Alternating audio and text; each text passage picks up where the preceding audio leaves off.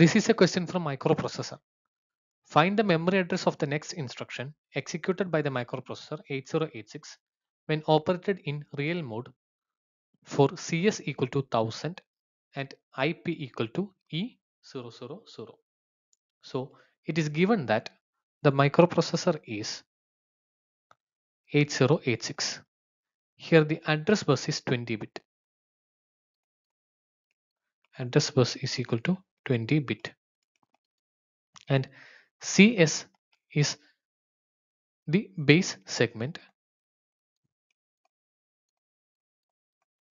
and IP is the offset. So to calculate the address, we use this formula: segment into 10H, that is hexadecimal, plus offset. All are values in hexadecimal.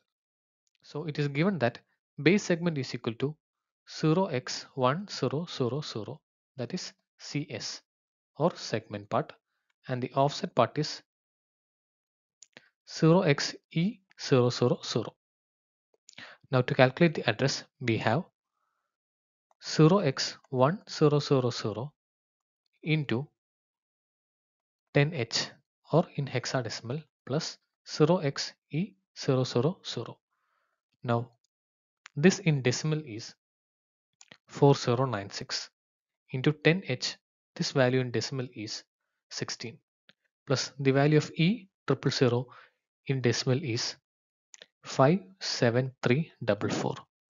This is equal to 122880. Now the value of this decimal is